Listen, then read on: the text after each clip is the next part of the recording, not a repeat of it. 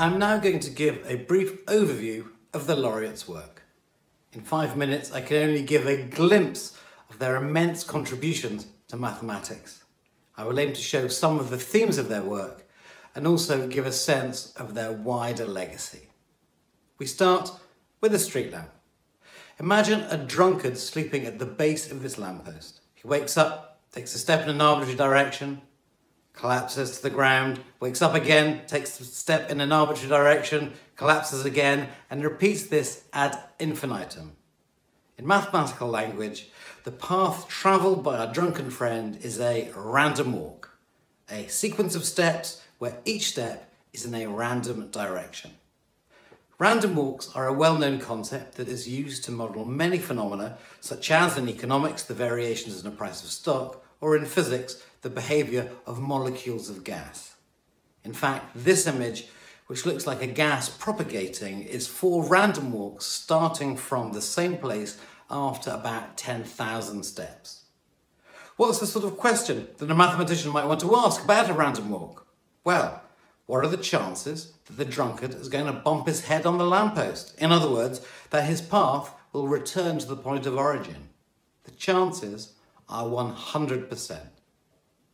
Now, let's say the path is in 3 dimensions. We have a drunken bee, starting from a dot in space, whose flight path is a random walk in 3 dimensions. Now, the chance of the fly returning to its original point, its point of origin, is only about 34%. This idea that random walks behave differently depending on where they take place is central to the work of both Hillel Furstenberg and Grigory Margulis. One abstract space in which they investigated the behaviour of random walks is Lie groups. Now, a Lie group is a mathematical tool that's used to analyse objects whose symmetries can be understood in terms of smooth motions. Furstenberg and Margulis both made important discoveries about the behaviour of random walks on Lie groups. Their approach, however, was groundbreaking. Rather than simply looking at the behaviour of random walks, they went in the other direction, showing how the behaviour of the random walks revealed deep properties about the structures of the groups. Hillel Furstenberg was born in Germany in 1935. His family fled the Nazis when he was a boy and they settled in New York. Aged 30, he moved to the Hebrew University of Jerusalem, where he has been ever since. Furstenberg helped turn the Hebrew University into a world centre for mathematics, in particular in ergodic theory, a type of probability theory that looks at the measurable aspects of dynamical systems like clouds of gas. In 1977, Furstenberg used ergodic theory to give a proof of a well-known theorem by Endre Semeredi about arithmetical progressions. That is, a sequence of numbers that increases by a fixed amount each time, like 10, 12, 14, 16, etc., which increases by 2. The surprising use of a probabilistic method to prove something in number theory, a completely different field, was spectacular. The insight was later used in the proof of a famous theorem by Terence Tao and Ben Green that the sequence of prime numbers contains arbitrarily large arithmetic progressions. Grigory Margulis, 10 years younger than Furstenberg, was born in Moscow. His early work on Lie groups won him the 1978 Fields Medal. At that time, Soviet academics were not allowed to leave the country and he was refused a visa to attend the Fields Medal. As a result of Soviet isolation, Margulis was largely cut off from the work going on in his area in the West. He first travelled abroad in 1979 and eventually emigrated to the US in 1991. Furstenberg and Margulis have never lived on the same continent at the same time and have never co-written a paper.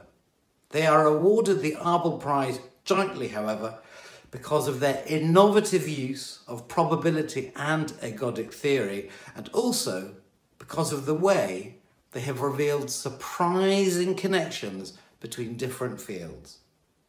Margulis, for example, used representation theory to prove a result in graph theory. Now, a graph can be thought of as a bunch of dots that are going to be joined by lines. The dots could say be computers, and we need to link them together. One type of question asked by mathematicians is, what is the most efficient way to join the dots? Here is one way. Every dot joins with every other dot. It's not very efficient. Here is another way. Every dot joins with a single dot. Not very robust. And here's another way. Every dot joins just to its neighbours. Again, not very efficient since it takes many steps to go from one corner to the other. In the 1970s, Furstenberg and Margulis discovered the first family of expander graphs, which is a way of organising the network such that every dot links to every other dot in a small number of steps, yet the total number of links is relatively small. His discovery has had important applications in computer science in the construction of error-correcting codes.